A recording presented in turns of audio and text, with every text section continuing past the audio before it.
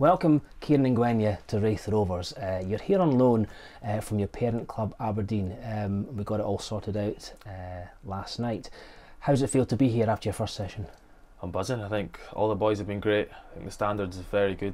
It's a team that are pushing to do well this year, big club, so I'm just hoping I can hit the ground running, get involved as much as I can and improve as much as possible. And of course, you've made your name coming through the ranks at Aberdeen, but you've also experienced life in the lower divisions in Scotland on loan at Kelty and Cove, who we play on Saturday.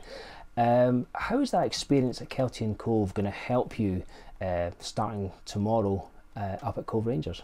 I think going on loan is really my first proper experience of playing men's football, so it's one of them where I think those minutes will benefit me massively just in terms of experience, and I've been learning from everyone around me. I've had some good senior players around me, just always giving me advice and stuff, so I think that's preparing me very well for where I'm at just now. Got you right. Hopefully I can take that into the game on the weekend. Yeah, and obviously coming through the ranks at Aberdeen, I'm assuming you know Ethan Ross already fairly well. What's it going to be like linking up with him again, you know, with him playing on the left side of the pitch, same as you, quite a lot of the time? I think it's quite handy having someone there that I'm already familiar with, just in terms of me slotting into the team. So I think, yeah, get on with him well. Hopefully you can build a good relationship on and off the pitch this year. Yeah, and the rest of the Rovers squad that you met for the first time today, decent bunch of lads. Is it a good atmosphere? Yeah, great atmosphere. Change rooms got a lot of energy in it. All the boys have been great with me, welcomed me in very well. So yeah, I'm looking forward to the season.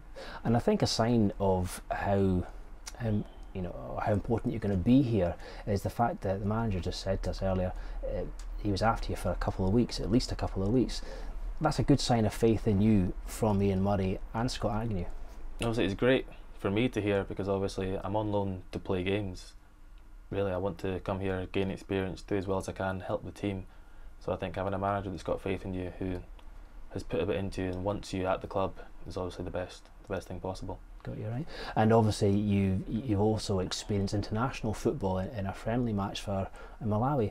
Tell me, how did that come about, and how much of a culture shock was it for you going from playing in Scotland to playing overseas? It came as a bit of a shock actually. It was during the off season last summer, so it kind of just all happened in the space of about a week, and I was on a plane out to Malawi to play a game, so it was a good experience. I've been there before, so it wasn't too much of a shock in terms of culture and food and everything.